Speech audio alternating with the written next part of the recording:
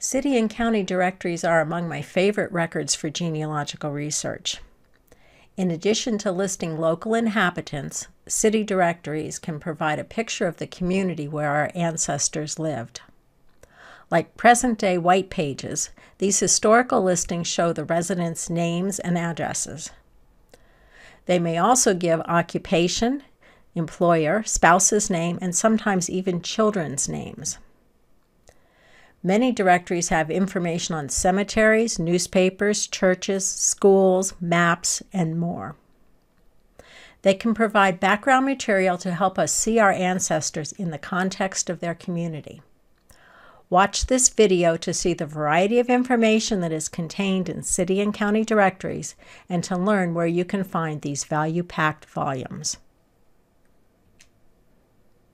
This is the outline for today's presentation. First, I'll talk about what city and county directories are and give you some information on why and how they were created. I'll tell you what kinds of information you can find in those directories and give you some tips for getting the most out of the directories. Lastly, I'll tell you where you can find city and county directories for a variety of localities. City and county directories are first and foremost a listing of residents and/or businesses in a particular locality. They were published by private companies, for example, Polk, Williams, and Wiggins and Weaver. And they were published for a profit, so they were private companies trying to make money by selling the directories and selling advertising in the directories. So as with any record used in genealogical research, it's important to know why and how the record was created. Data in the directories did not originate with any city, county, or federal government records. Information was gathered by door-to-door canvassing. Publishers hired individuals to traverse the locality to gather data on residents and businesses. Information in the directories is independent of city or county tax and voter rolls and independent of any state or federal census records. When analyzing the information found in directories, it's important to keep in mind that it is an independent source of information from these other records. City and county directories were published at somewhat regular intervals. Many publishers intended to publish them annually. They were not always successful in that endeavor, but they can be found for most years in most large cities. Here's a sampling of some of the directories that I found with the contemporary prices that were printed in the directories, as well as what they would sell for in today's dollars. So you can see that some of them were very, very expensive.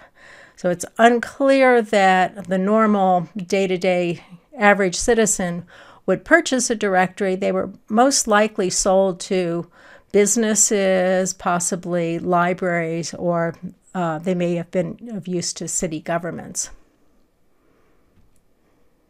So city directories were published in most large and medium-sized cities.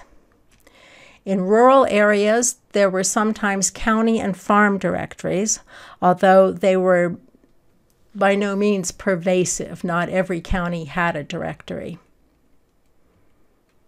The oldest one I found was for Philadelphia in 1785, a year later in New York City. The oldest Cincinnati directory that I located was from 1819. That was at the Public Library of Cincinnati in Hamilton County. And Ancestry.com has a Boston directory from 1823. So you can see that city directories were around for quite a long time.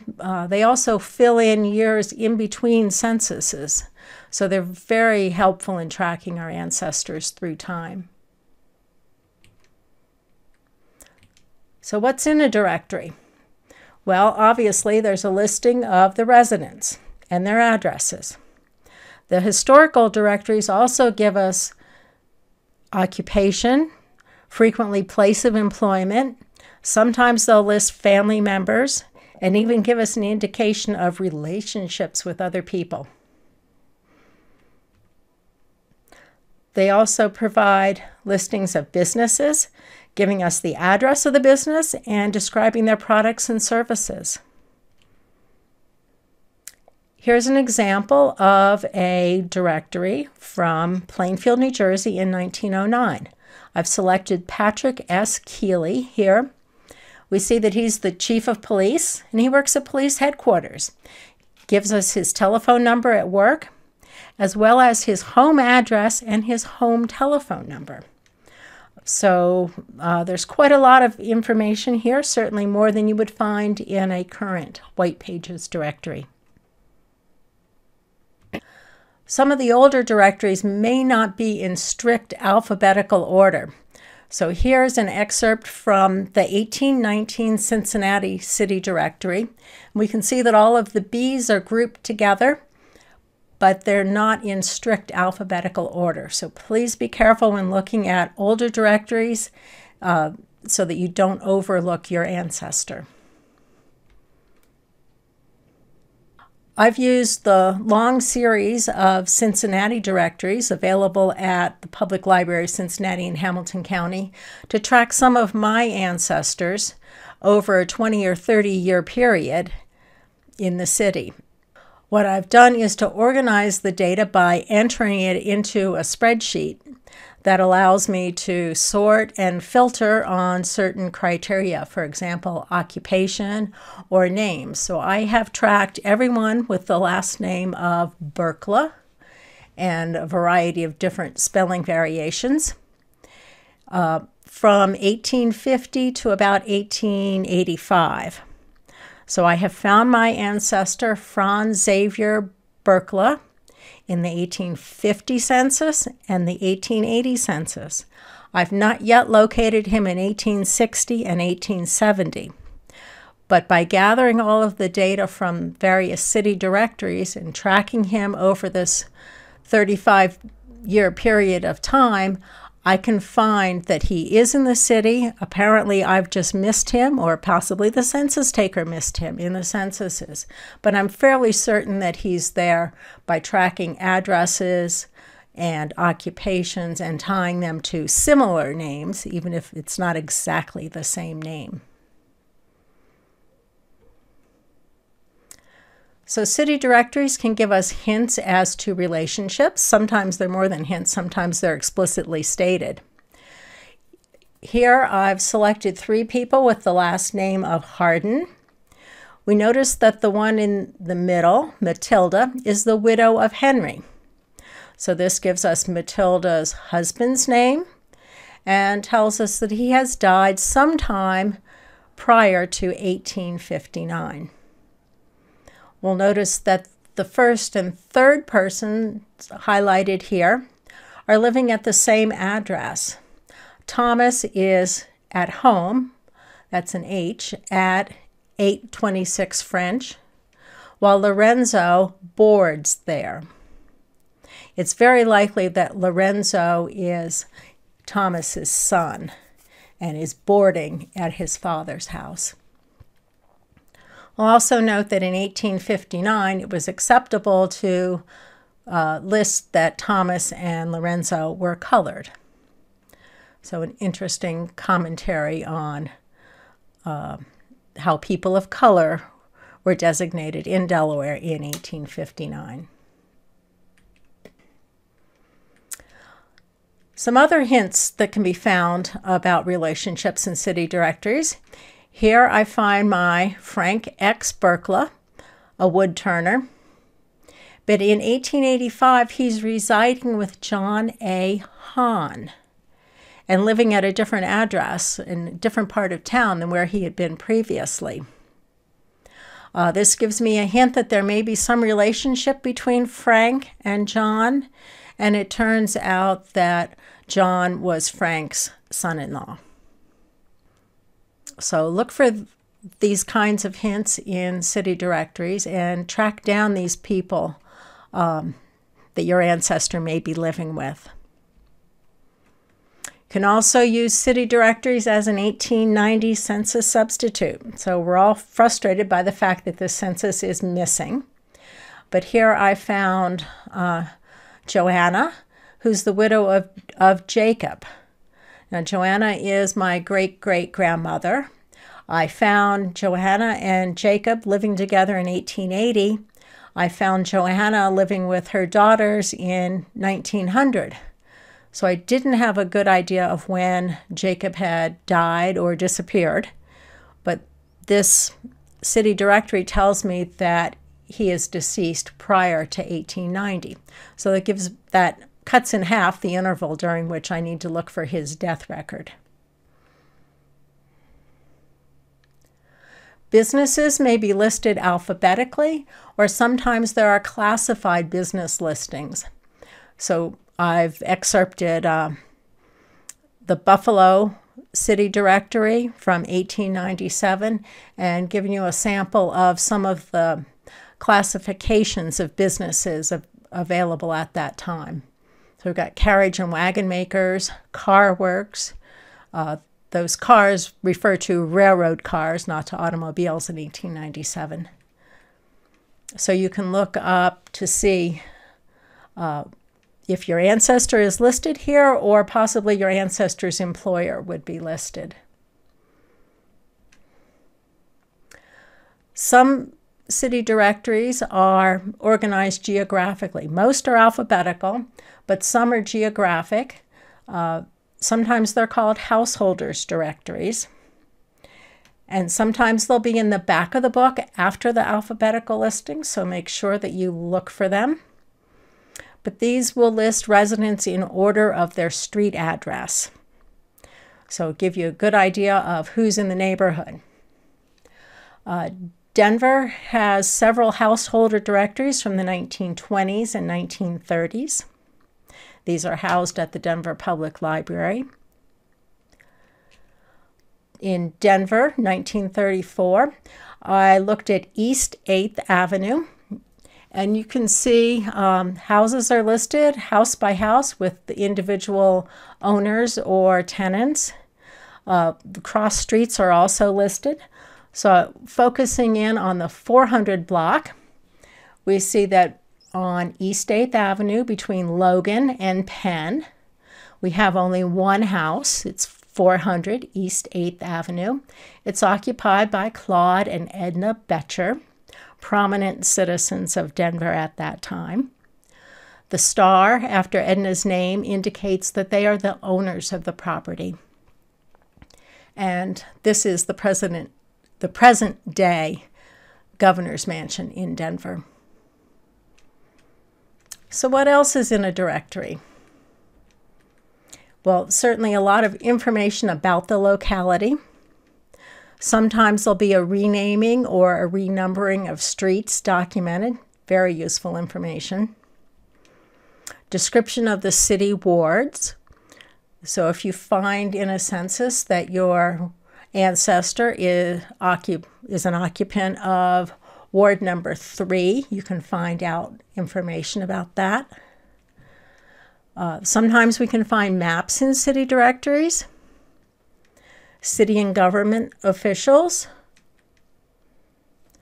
courts, judges, and justices of the peace, and current newspapers. Here we see an example of street renaming. So the 1918 Directory of Cincinnati tells us that Bremen has been renamed to be Republic. Bremen was changed to Republic because of anti-German sentiment during World War I. So a family may appear to have moved between 1910 and 1920. They may not have actually moved. Possibly the street name was changed instead. Sometimes houses were renumbered. In 1865, the city directory tells us that there was a lot of renumbering going on and gives us old and new numbers. So house by house, street by street, gives us the old number, old house number, and the new house number. So again, your folks may not have moved. It could be that their address has simply changed. I mentioned descriptions of the city ward. So here we have the city of Louisville, Kentucky in 1866 to 67. And it describes each ward. So the third ward is between Shelby and Hancock Streets and from the river south to the city limits. Detroit went a step further and did a mini census of each of their wards. You'll see that they've, ward by ward, they've given us the number of males and females under 21 and over 21, and they have enumerated or counted the colored inhabitants of the city separately. Cincinnati's city directory in 1843 contains a wonderful map of the city and indicates each ward in the city. So this is what Cincinnati looked like in 1843. Directories can also give us listings of the city or county government officials at that time. So here we have the Board of Aldermen and the Board of Delegates from St. Louis in 1857.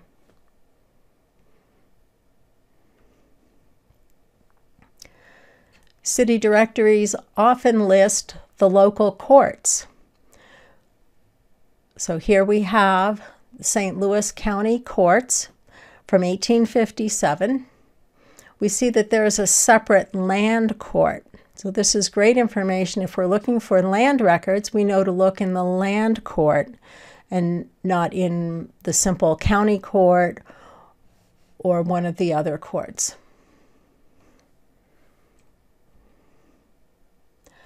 Justices of the peace are often listed as well.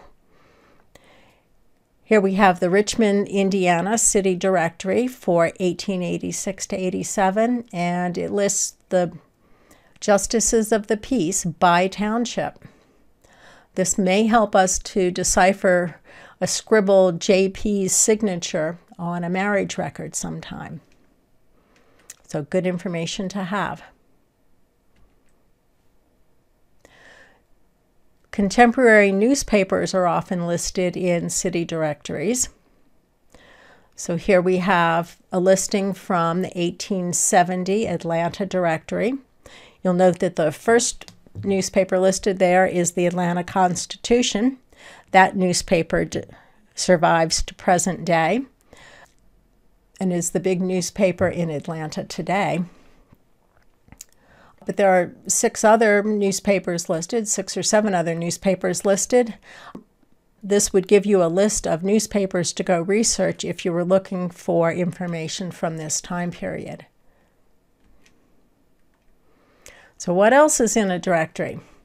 Well, there are street guides, lists of churches and schools, cemeteries, organizations, information on transportation, advertisements, and sometimes even marriages and deaths. Here is an example of a street guide from a Wheeling, West Virginia directory from 1871-72. We see here that 4th Avenue runs from Madison to Wheeling Creek east of Market. So if you find an address for your ancestor, but you have no idea where that street is in the city, this will help you see where that street was at that particular time. It may not be the same as it is today. Churches were also listed in city directories. So this may give you hints as to where your ancestors may have worshiped.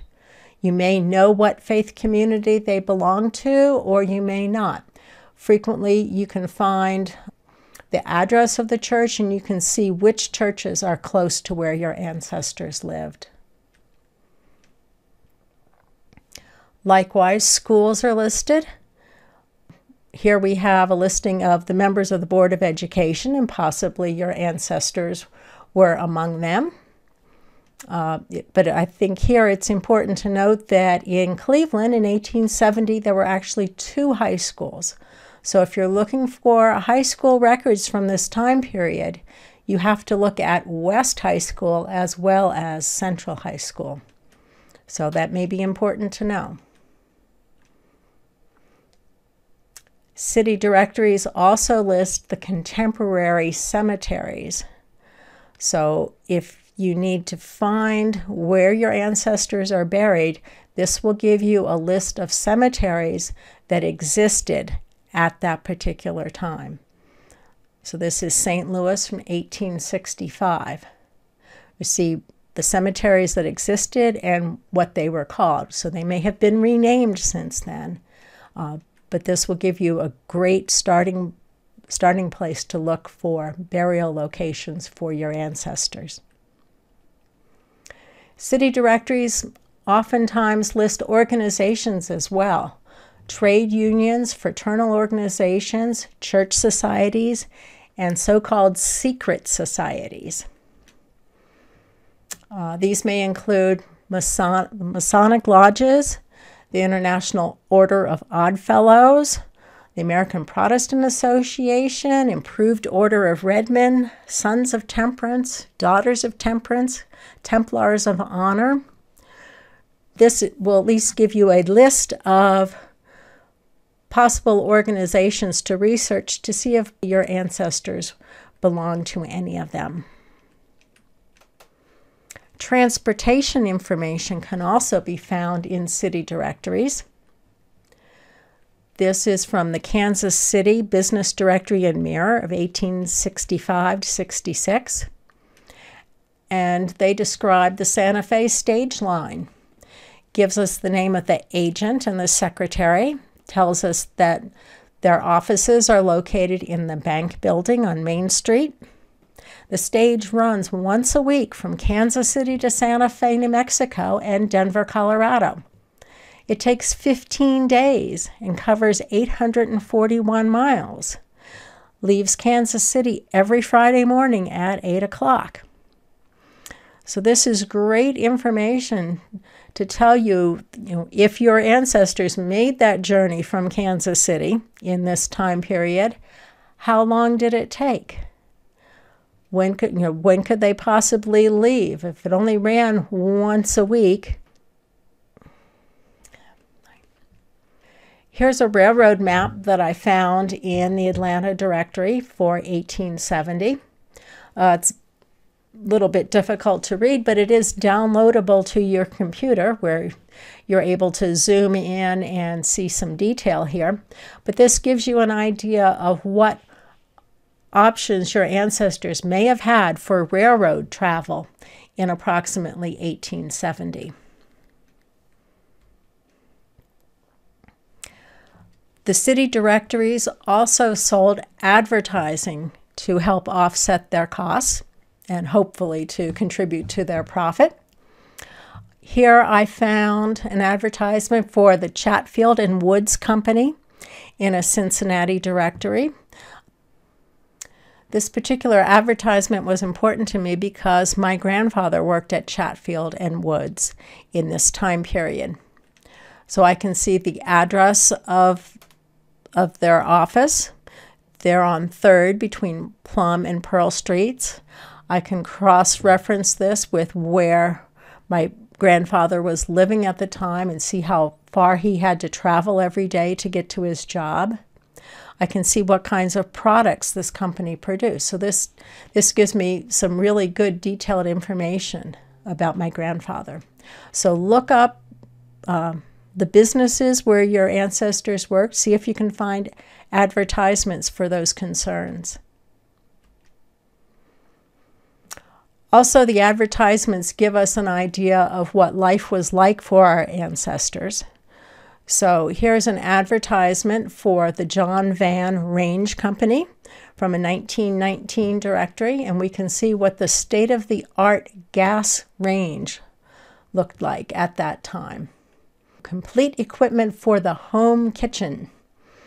And it describes certain things that they sell: aluminum ware, Pyrex glassware, cast iron cooking utensils. So a lot of the same things that we use today were available to our ancestors in 1919.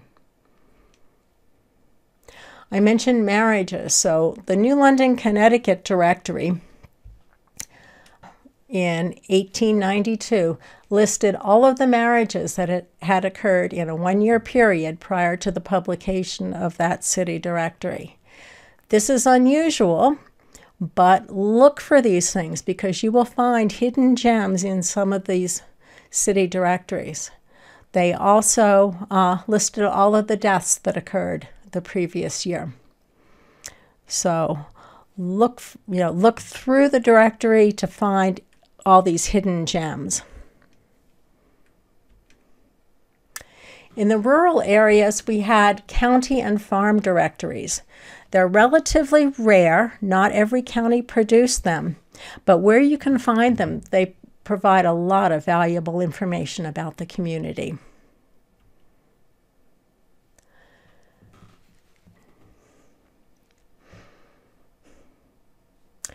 There was a directory produced for Henry County covering the period 1916 to 1921. So not all directories were annual. This one was intended to cover a 5-year period. But it describes Henry County with its over 3,000 farms in the area. More than 96% of the entire area of the county was in farms. More than 85% under cultivation. The farms are described as more than average size, kind of sounds like Lake Wobegon, less than 3% being under 10 acres. They're almost without exception profitable and correspondingly valuable.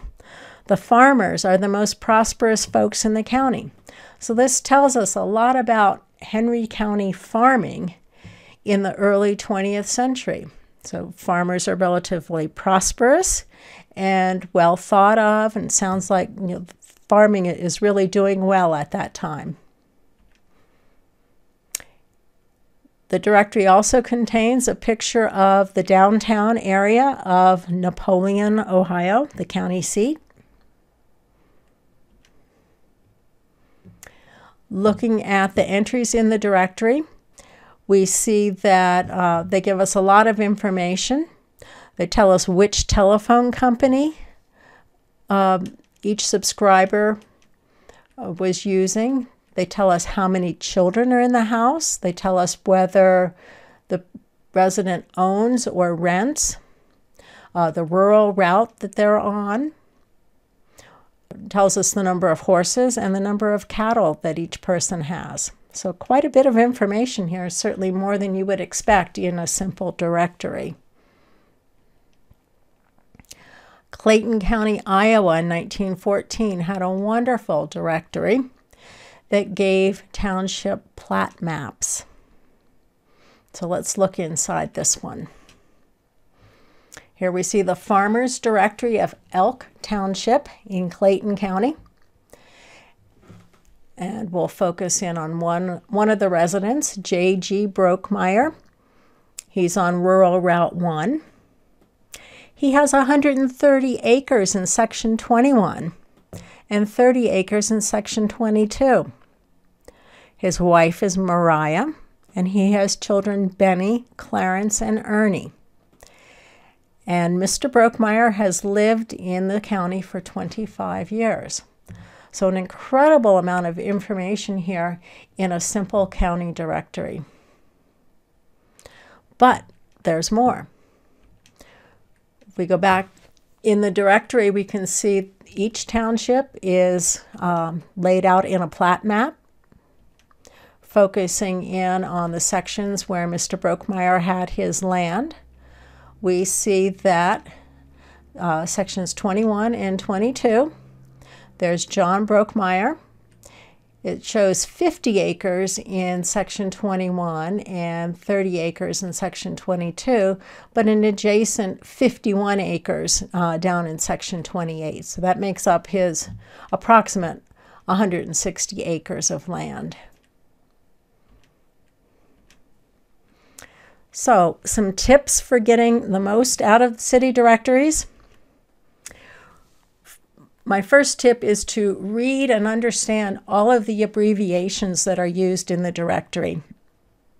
Certainly, publishers were interested in keeping down their publication costs. They wanted to squeeze the maximum amount of information into the minimum amount of space, so they used a lot of abbreviations.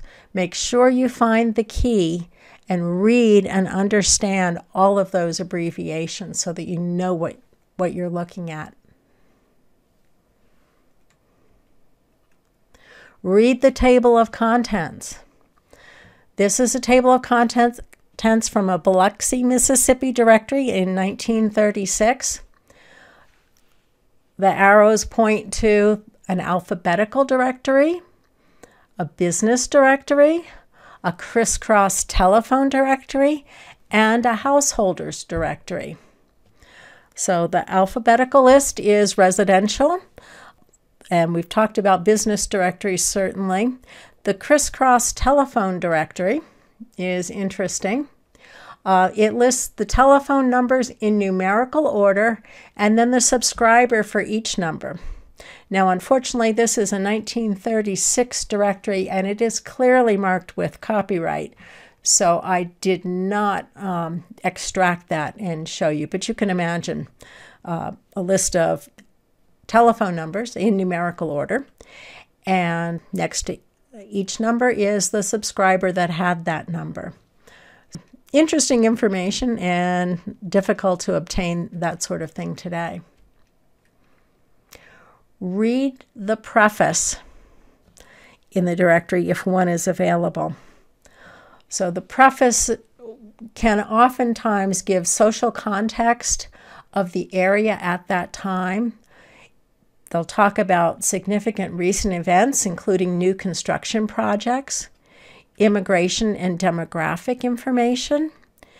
Sometimes the editors seem defensive regarding the price of the directories and the accuracy of the information they contain. So it gives you some insight into their motivation for producing the directories, which we know it's part of their business. They were looking to make money selling directories, and they struggled to get complete and accurate information. The Cleveland directory from 1837 and 38 gives a very long history of the city and also lists about a one-page table that I've extracted here, giving the names of the original owners of lots in the city of Cleveland. So fantastic historical information that you may not have expected to find, and information that actually predates the publication of the directory by several years. The preface for the Cincinnati Directory and Business Advertiser 1849 to 50 contains a statement by the publisher of how difficult it is to gather correct and accurate information for the city. They complain that citizens seem to be annoyed by their solicitors and don't appreciate the importance of correctness in the collection of materials. Consequently, when called upon for the information, they give it as briefly as possible and frequently become irritated when more particularly questioned. From this arises many erroneous statements and many entire omissions. They go on to complain that in very many cases, the information must be had from females in the household, and our canvassers have very often found that the wife did not know the business of her husband, and frequently that she could not even give his name correctly. Parenthetically, they advise every man to let his wife know his business and learn her how to spell his name. Oftentimes, information is necessarily obtained from workmen and boys in manufacturing shops and from domestics and families, few of whom are able to give it correctly. So this gives us real insight into opinions held about women and about certain working class people in the mid-1850s. So very interesting social statements here. In Cincinnati in 1914, there's a very extensive preface that talks a lot about the goings-on in the city in the previous year. There was an interesting section on new liquor license laws. Apparently there was a new constitution in the state that specified that there shall not be more than one saloon to 500 inhabitants in any political subdivision of the state. As a result, over 500 saloons were closed in Cincinnati, and only 802 licenses were granted. They go on to state that the Sunday closing law, for the first time, is now being observed in Cincinnati. And it wasn't due to any activity on the part of state and local officials, but on the provision in the law that would cause saloon owners to lose their license if they violated the law in any way. So now that licenses were few and far between and hard to get, people were more observant of the law. The law did have a couple of other unintended consequences, though. We see that by closing the saloons on Sunday, it greatly increased the revenues of the streetcar companies operating between Cincinnati and Covington, Newport, and other cities across the Ohio River in Kentucky, where saloons were allowed to be open on Sundays. It also caused the new industry of bootlegging to spring up in Cincinnati. So an interesting commentary on laws at the time and some of their unintended consequences. This same 19-page preface to the 1914 Directory describes the general business depression in the area at the time, the growing need for passenger and freight train terminals, labor troubles, including strikes by teamsters, workers in laundries, garment factories, cigar factories, shoe factories, and even the musicians' union. It went on to describe the elimination of the old and dangerous buildings at the request of the fire marshal. New buildings completed in the year included the Gibson House, the Gwynn Store, a new office building at 6th and Main, and the new home of the Cincinnati and Suburban Bell Telephone Company at 4th and Hammond Streets. Improvements to city parks, sewer and water systems, elimination of railroad grade crossings are also documented in this preface. So where you can find them, please do read the preface. It will give you a lot of good information on what's going on in that locality at that particular time.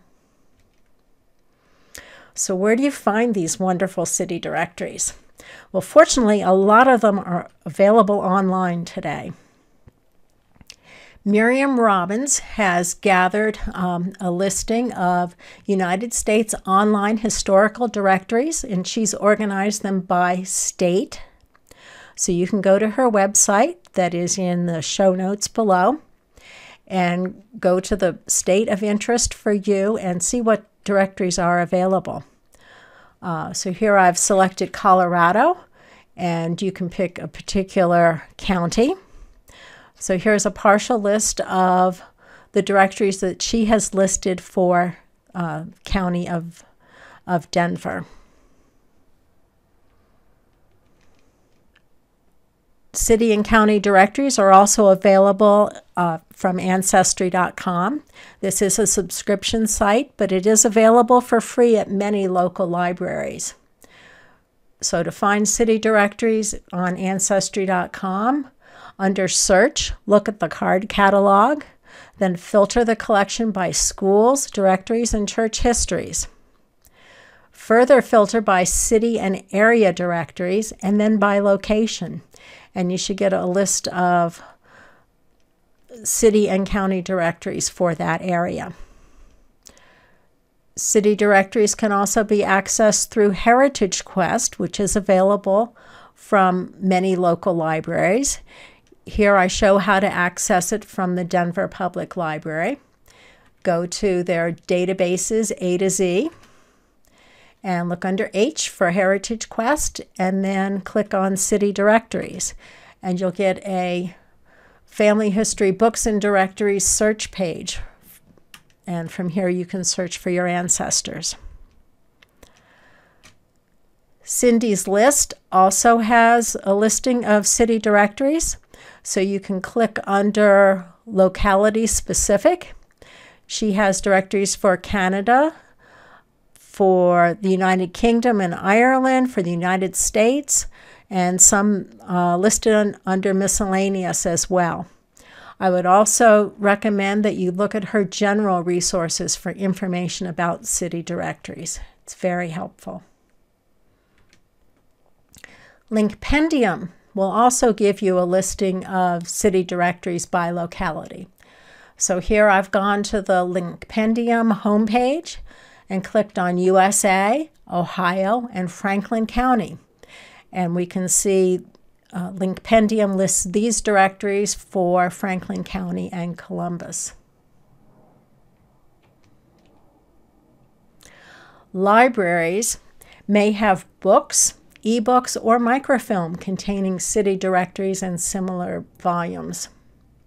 Look at the online catalog at the directory. Make sure to check out the library's digital collection, and make sure to look at both public and university libraries in the area where your ancestor lived. The Public Library of Cincinnati and Hamilton County has a wonderful collection of city directories starting in 1819. Here's the URL. It's also listed in the show notes below. They have PDF versions of the directories so that you're able to download them to your computer. Their searching and browsing is much faster after you've downloaded the entire directory to your computer than it is to look online. So I'd recommend downloading the directories where you can. Denver Public Library has Denver city directories starting in 1873. Arranged by name and resident or business name. They also list the occupations of the residents. They have householders directories starting in 1924. These directories, as I've mentioned, are arranged by address, and they show owners, residents, and businesses' names. The URL for the Denver digital collection is included in the show notes as well. Denver Public Library also has actual historical city directories. It's a well-used and well-loved collection, as you can see. The Library of Congress has probably the most extensive collection of U.S. city directories. It's on microfilm, microfiche, and paper. Unfortunately, the directories are only viewable in Washington, D.C. Library of Congress also has an extensive collection of U.S. telephone directories, so these are more modern-day directories. From 1976 to 1995, they're on microfiche for most U.S. cities and towns. Before 1976, they have directories from 14 states and Washington, D.C. on microfilm. They have New York City directories starting in 1878. So if you're looking for telephone directories and more modern day information, this would be an excellent source. Remember to look at state archives. They will often have digitized city and county directories. So here's an excerpt from the Maryland State Archives webpage showing part of their collection of city and county directories. Fold 3 has city and county directories in their non-military collection. So go under non-military and select city directories. From there you can choose a state. Make sure to scroll to the bottom of the list of states. After you've exhausted the list of states, scroll down to the bottom. You'll see there are miscellaneous directories and further states listed. I don't know why it's organized this way, but make sure to scroll and look at the miscellaneous city directories as well, so you don't miss anything that they may have. Online city directories can also be found on Google Books, Internet Archive, and HathiTrust. What you would do is go to one of those URLs and search for city directory, county directory, or farm directory, and make sure to type in the locality that you're interested in. Many of these books can be downloaded to your computer in PDF form. I've also looked for city directories in a search engine, so Google, Bing, Yahoo, etc. Again, use search terms of the location that you're interested in. The word historic is important, otherwise you'll get a lot of current day information. And look for the words city directory, farm directory, or county directory. So here I searched for Clayton County, Iowa, historic farm directory, and that wonderful directory that I showed you came up as the first result.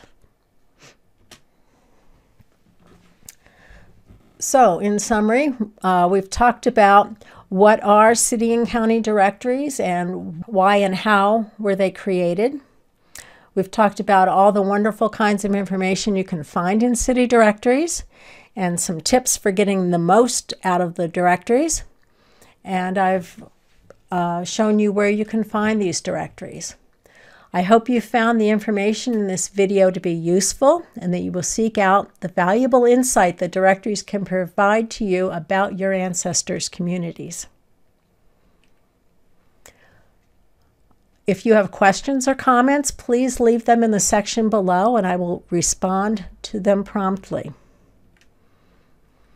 This has been City and County Directories, Windows to Your Ancestors Community, presented by Beth Benko. Thank you.